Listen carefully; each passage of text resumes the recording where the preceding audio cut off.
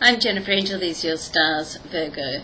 Now, let's have a look at what's happening in your personal life, your love life. You have Venus sitting right opposite your sign there in your solar 7th house of love and partnership. So, very, very nice position. It's a great position also just to meet people that you're in tune with.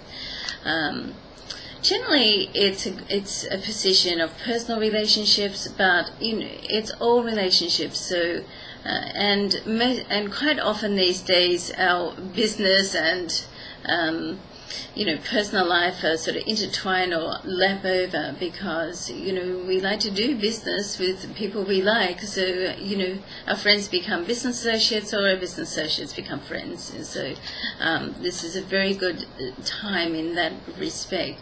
Now, the other thing that's happening for you this week, Virgo, is Mars in your sign.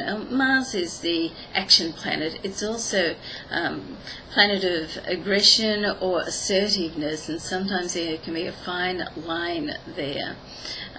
Goes retrograde, so it goes out of phase on the 24th. It stays in this position right through to April the 14th. Okay, so for you, Virgo, it can, be a little bit of a testing time, but it can teach you to fine-tune how you do your business, how you manage your time.